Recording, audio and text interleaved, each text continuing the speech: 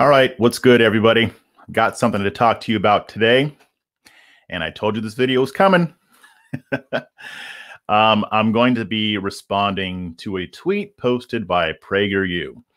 I don't talk about PragerU all that often, just in general, not for any real reason. They just don't come up on my radar in a way that makes me want to talk about them.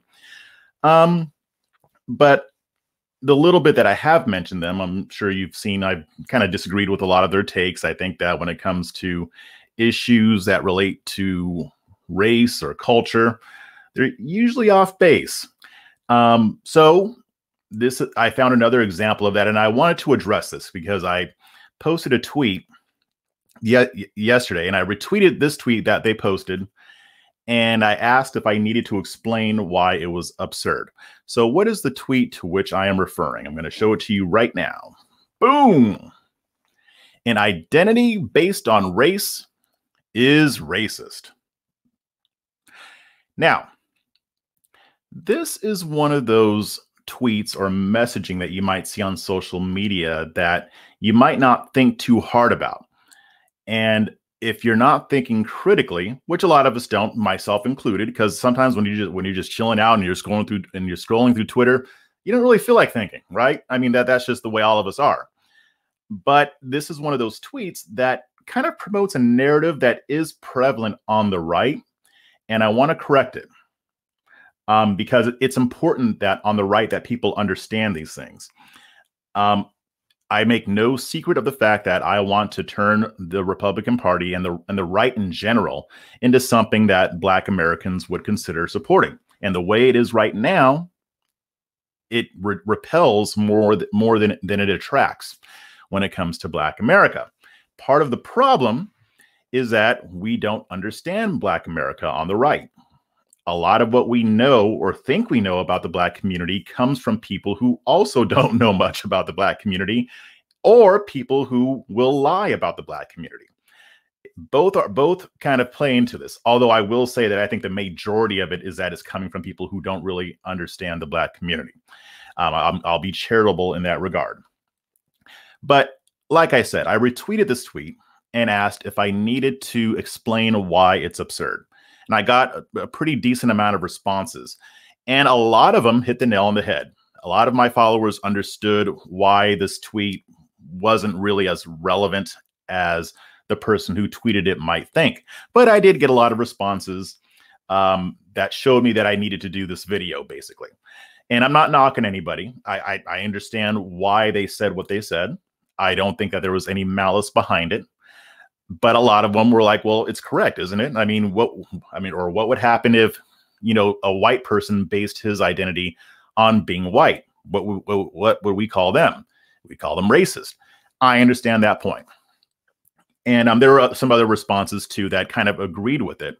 But I want to kind of highlight the assumptions that this tweet makes that are erroneous.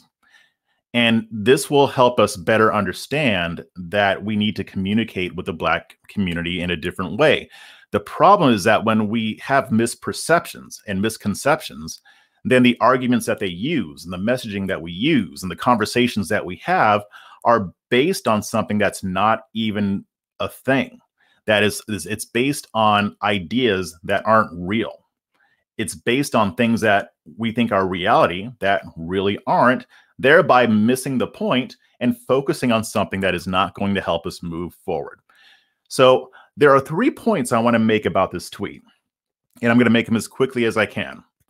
But the first point is that nobody, and I mean almost nobody, considers race as their entire identity. I'll say it again. Nobody considers race as their entire identity. As a matter of fact, I would even go so far as to say nobody considers race as like 90% of their identity. This tweet is essentially parroting a popular trope that's been present on the right for decades. I noticed this even when I was a younger conservative.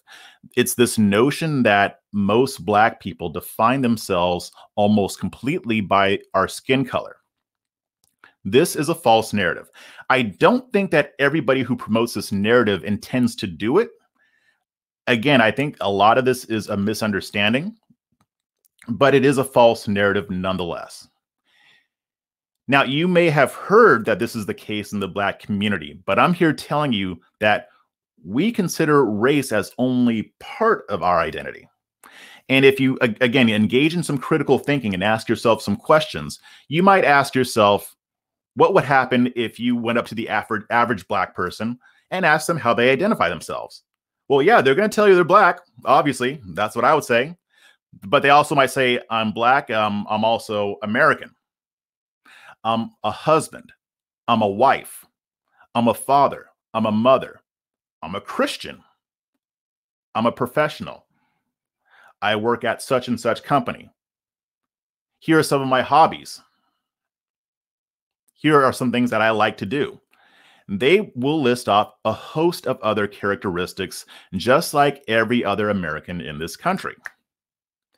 And each of those characteristics will have a varying level of importance.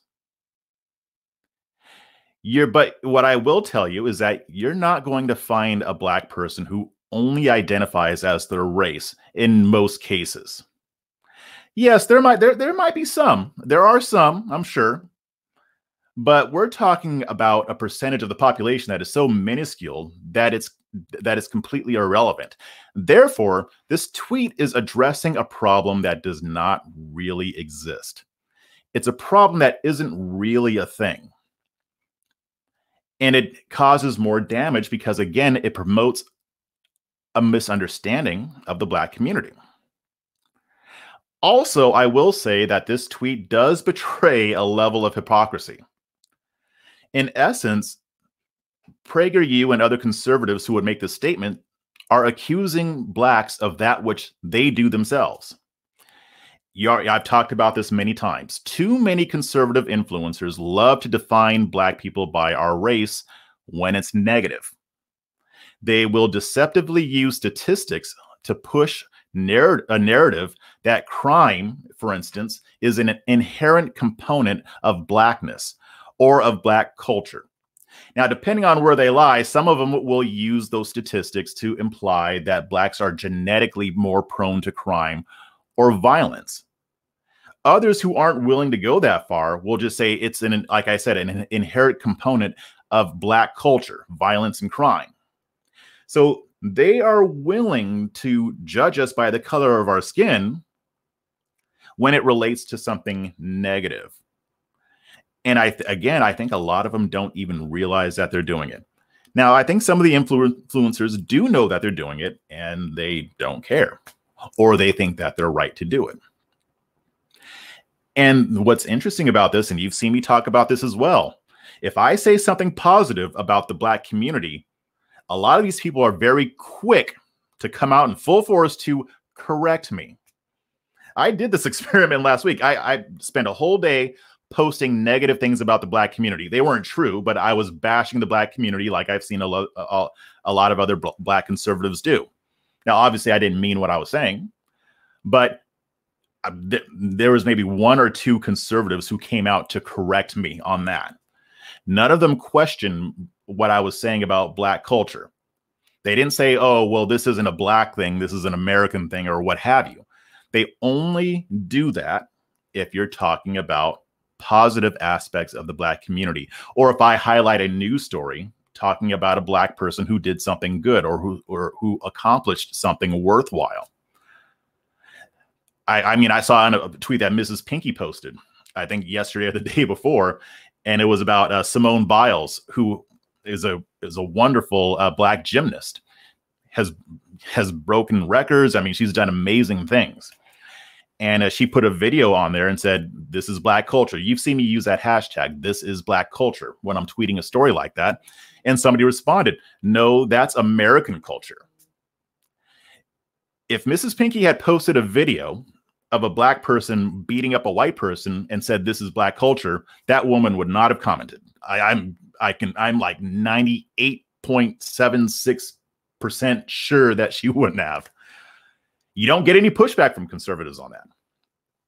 So this tweet by PragerU, again, is accusing Black people of that which they do. The second point I want to make is that the majority of the time when Black people are talking about being Black, we are referring to culture, not necessarily race. Now, I'm going to say that again. The majority of the time when Black people are talking about being Black or the Black community, they're referring to culture or a community, not necessarily skin color. Now, many people do make the mistake of missing the fact that when we're talking about being Black, we're talking about cultural norms or things that go on as a community and not necessarily the hue of our skin. And you know what? It's understandable. This is an easy mistake to make because we use the same word to describe both our race and our culture. The word Black is used to describe our race, and it's used to describe our culture as Black Americans. Now, some people have used terms like African American to maybe make it easier. I don't know why. Others have used ADOS, American descendants of slaves. There are different terms that we use, but Black is the most common, obviously. And when I talk about when I'm talking about Black people, I'm referring more to the culture to which they belong, the subgroup of Americans, not necessarily their skin color. And Black culture is a distinct culture with its own customs. We've got our own traditions and we've got our own norms, despite what some conservatives might have you think. Now, this culture came out of the fact that for the longest time, there was a separate America for Black Americans than there was from white Americans. During slavery, that's where Black culture started. Even some of the norms that we had back then, like there are couples, and I was actually one of these people there are Black couples that will jump a broom when they get married. Now, I'm not talking about whether you should agree with that or not, but it's a throwback to how slaves used to get married. They jumped over a broom, and that signified jumping into a new married life with your husband or your wife. That's a custom. That's a tradition that a lot of us still practice. And a lot of the norms that we have as Black people come from slavery, and then it evolved over time, just like any other culture does. It doesn't mean that we don't adhere to American culture as well. I mean, we have a lot of different subcultures in the United States of America, but we also have certain norms that we tend to all do without even realizing it. Here's an example. When I was in my early 20s, I was 20 years old, went to Europe, and I was in Italy, and it was my mom and I, and we were trying to figure out how to get to a certain place, and I saw a police officer.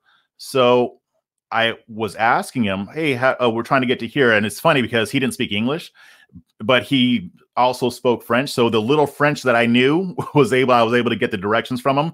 But here's the thing. While he was giving me the directions, he was about this close to my face. Even when I backed up a little bit, he got closer. I was so uncomfortable. And you know what? 90% of Americans, Black, white, Asian, Latino, and otherwise, that grew up in America would have responded the same way, because that's we have an American sense of personal space that you're just not supposed to violate, right? Every one of us is like that.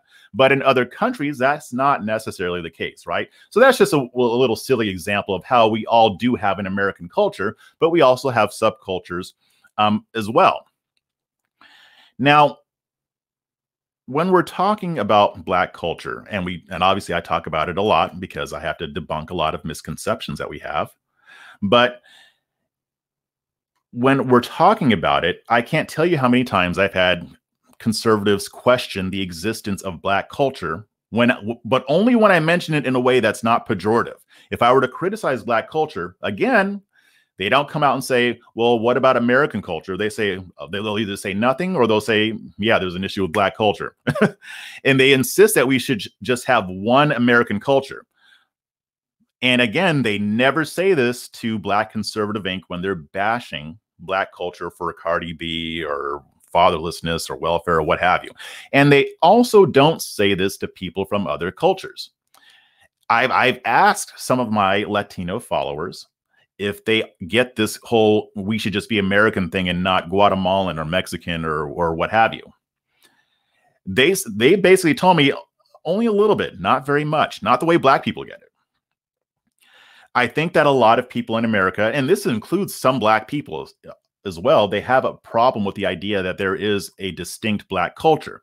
It's not a separatist thing. It's just that it just is the way it is. It evolved that way because of what happened throughout history. So that's yet another reason why this tweet doesn't make sense, because we're not identifying necessarily by our race. We're identifying by our culture. Like when you hear Black comedians talk about, oh, well, this is how Black people would do something versus how a white person would do it.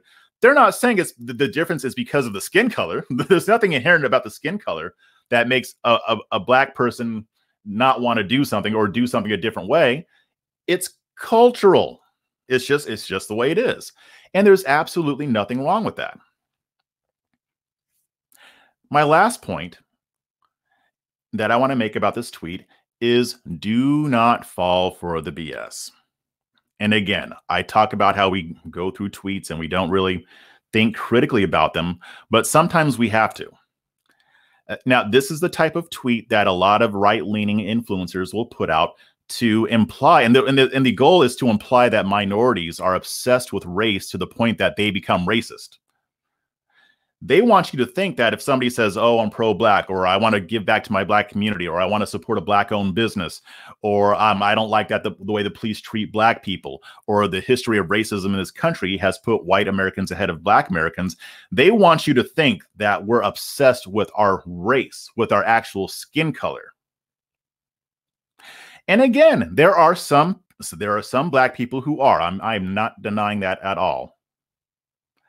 But most of us aren't. Even the ones who vote Democrat, most of us are not obsessed with the skin color aspect. We're concerned with discrimination. Whether we agreed about the level of discrimination that there is in this country, that's what they're concerned about. They're not obsessed with their skin color. So this stereotype is only true for a small section of the Black community that does not represent the whole. And it shows a distinct lack of understanding of the Black community that is far too prevalent on the right. I'm sorry, I guarantee you, I don't have any empirical evidence, this is my opinion, but still, I'm going to guarantee you, I guarantee you that the people who craft these messages do not talk to Black people unless they are the Black conservative ink types, which means they get a mostly inaccurate portrayal of Black culture and the Black community. They're not going to talk to, they don't generally talk to people like me about these issues. They're not talking to Hotep Jesus. They're not talking to Maj Touré about this stuff. The people who put out these messages are actually playing on the reality that most conservatives who see that type of tweet will just nod their heads without actually questioning what's been said. Now, again, I'm not saying that they're doing this on purpose because they don't actually believe it, or they're purposely trying to deceive you. Some of them are, but again, I'm not going to say that the person who posted that tweet on behalf of PragerU that was their intention, because I don't know that. Either way, it's inaccurate and it's harmful to the conservative movement. And yes, this happens on the left too. The left does the exact same thing with different issues. They also misrepresent the Black community as well, in my estimation. But right now, I'm talking about the right. I don't have a say in what goes on the left. So don't be that person who just nods along. And you know what? I hate to say this, but I'm going to say it anyway.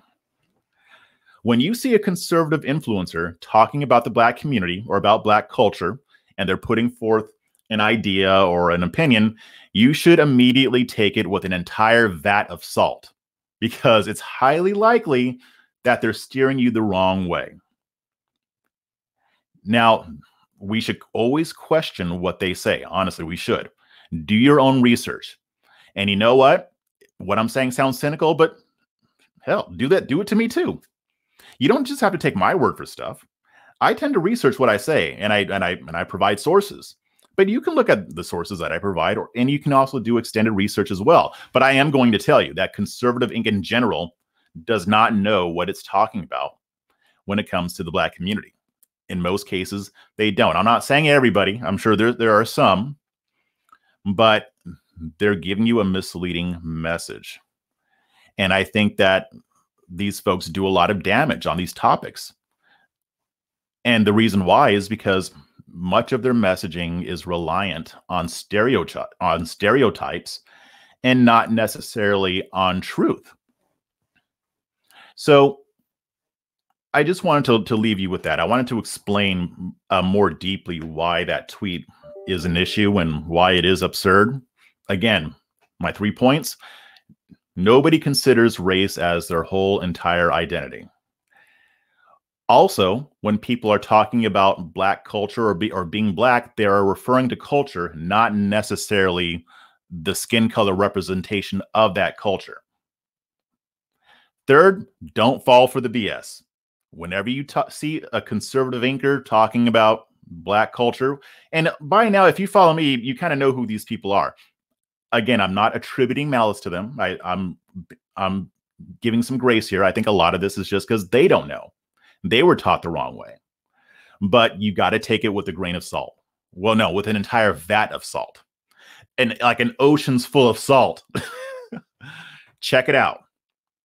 And think deeper about what they're saying and question. There's nothing wrong with questioning. And like I said, you can do it to me too. Do it. I mean, I'm confident enough in what I say that I can tell you to check out what I'm saying. And you'll find out that I'm right. At least in most cases. I don't know. Depends. But just wanted to leave you with that. Let me know what you guys think. If you have any questions or if you want to push back, that's fine too. Or if you want to add something to it, because I can't cover every single thing in just one video, let me know. Let me know. But until next time, keep your minds free.